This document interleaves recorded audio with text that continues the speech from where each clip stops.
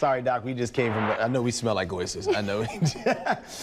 All right. We're all right. All right. Welcome back, Dr. Bob Cassidy, of course, joins us every week to answer some of your medical questions. Yeah. Okay, Dr. Bob. This one is big around our newsroom right now. There's a nagging cough going around. Yeah. How do you know if it's serious or not? What should you do? This comes from Mike. Yeah, so really one of the big reasons of cough that you're going to get this time of year is what we call post-viral cough, meaning you contract an upper respiratory illness, which is going to start out as fever, sore throat, a cough at that time, maybe feeling fatigued and some body aches. And most of those symptoms are going to improve over 3 to 5 days, but then this cough can sort of just hang on even up to like a month. That's a very common cause of a lingering cough. So there's a couple things that we think might contribute to this cough. One can be posterior nasal drip, so you still have some congestion. It trickles down the back of your throat and causes a cough. Antihistamines like Benadryl or Claritin will help that. Sometimes we think that the virus that you had early on can cause some irritation to the lungs, and then that might actually respond to an inhaler in the short term. The good news is either way, this is going to get better on its own. That's great news. That's great news for a lot of folks, like I said, in the newsroom, but also in the community. You just got to stick it out. Yeah, exactly. All right. Bitterly cold temperatures are on the way in the next few days, so one of our viewers wants to know, how should people with aches and pains actually prepare? That's from Judy. Yeah, people with chronic arthritis do seem to get worse pain when the weather is cold. We don't quite understand why that is. A couple thoughts. One is oftentimes the barometric pressure can be a little bit lower, which can allow the joints to swell more and can increase pain. For those types of problems, trying to wrap your joints, with like an ace bandage or a wrap that you can buy would be good. Trying to stay active so you're moving the joints and getting that extra fluid out of there, and then using heat, like a heat pad or a heat wrap can be helpful. Sometimes pain can be related to our mood, and in the winter it's dark, it's cold, and our mood can get a little bit down.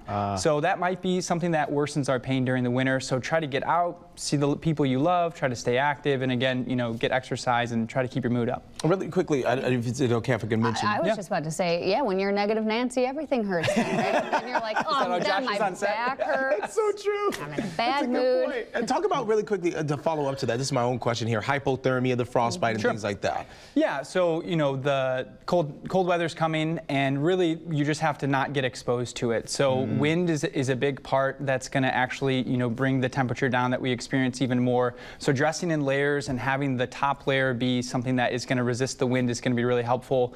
But you need to stay inside, especially people with chronic medical problems who take medicines that can increase your risk of getting hurt by the cold weather. And for people who drink too much alcohol, that's a big problem too, because you might make poor choices and then you may not notice if your limbs are getting cold or having pain. So stay warm. And speaking of the cold temps, I know a lot of people, we seem to lose our voices in the winter time. I think, it's so dry out right now. This comes from Josh, but I also echo this. Yeah, so, I mean, this is actually a similar answer to the first question. A lot of times these are going to be related to a virus that we get. And, everybody gets colds. We get a few every year. So, again, that's typically going to go away on its own. You just have to kind of deal with it, drink some hot tea with honey in it, gargle salt water, those sorts of things. And that should get better within a few weeks.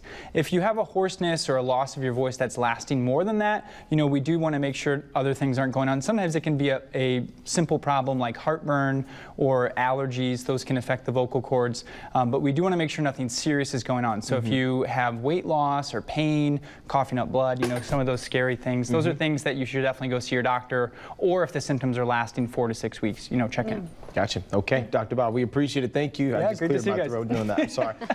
We appreciate you guys. Of course, sending in your medical questions as well. If you have one, you can always leave a post on the 16 News Now Facebook page. Just search WNDU. We'll be right back.